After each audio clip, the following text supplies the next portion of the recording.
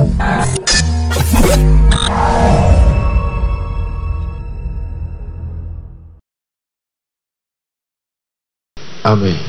Amen. I'm sir. That they are Sedama Wadi. Many the Francis Sanctuary. Reverend Obofour no be any. Your Excellency. Wadi. Sir. Akonya Kasia by Wafre Wadi Nkofo sir. Yemeshia. To me, that is not the first time. Menkai Waya. I'm sure we are here kakra ofie. Drew ya na wa recommend this. Yama me Mompae. Me was a major fever can cry. Me brought food because I say, hey, last time so anniversary me drew her and I say me met around chair. A dear dance here say yen na upe bibi. Enti na ofre onyame nkofo. I said me aka ni ba me Ghana ni. Yen na ni say sankofa de yen chini. If some be near friend sankofa. Enti coming back is not a taboo. But I said be and I have it. Me buy a letter by some memory. Let's be honest to ourselves. Make a tree, not the war from not to the Mbusa. Yaya, I didn't call for. Obi born a bra, or ye be billion ya, or Dimrica, saw them or dinner name Kobutu. Won't you mean Jubilee House? Tin 70 Yaya horn and a cashier per go. Miss Lawani dear Cassa. I'm a Sanyama, there be a yearly part that there was Satana. I will be a Bobra or Pessa.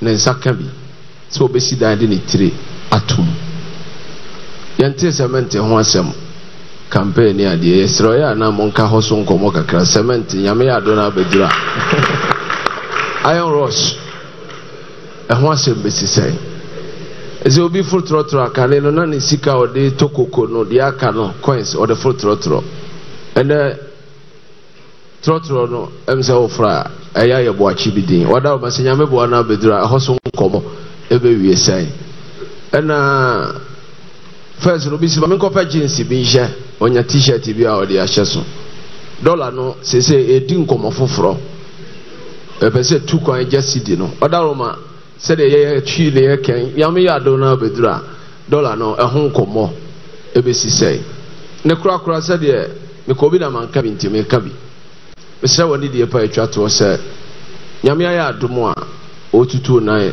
na ode ukọ nkunum de ne animonyam yi se ye wade pa ene de wahi asofo bedu se wade de ukotena abanwa kase no so na se duru se so wada roma biem e ya na wasan kai na mafra asofo so se ye so se bi nya politicians kwa na adwene wo mutirim na mo ne ye hia biem na de wo yesu yetirim no yes you akasa bi wiase se bi anya do nya oba akofo nko na ne nanane abrewa nti no se base se ye betu anamo no ne ye nyina ye mra ne ye ntu a ekowie mu die so aye amomfre ye nyina so ne nsa mehia ye nyina ye thank you very much.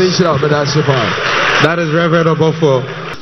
Reverend Obofour eka enoma boa edin I just say next opesu sidan cement a ton 1 million Ghana cedis per bag edin farmer obia odansi for osha inflation so called esro and now kojuma wosan ba ochina enoma nyina bo apega na ni na fi se yesika sem senia asay edro no eno na ama enoma abeyesa eka abedaye so apart from that also we share 2021 2022 aban eje Bosnia every central bank to the tune of more than 70 billion cedis. Na se oye economics ye catch us say sika be dos wo kroma e ma inflation cost because obi ekuta sika ni bi because it's too much money chasing too few goods.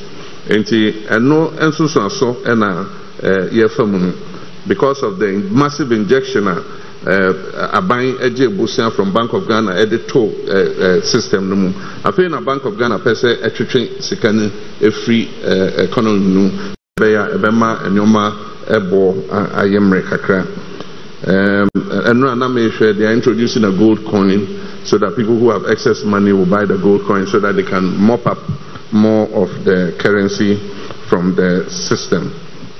Enti eno nyina enyoma ebeye Yenibriasem, Yaba, the first thing we are going to concentrate on stabilizing the economic environment and stabilizing the currency. Because maybe a dollar ne CD exchange rate no be cost no na bibia abo e cost ro. Nti o se yetimi eye ne betimi ama ne sika ne ejina fa ho se ne be ya ebema enoma yemre kakra mayen. Enhyemu a ye hyemu yi enye ni twato a ye be hyem me hye obo se nyame adom oyame adom na me be di o mampanya afibia ye benya akwanya ne hye ase.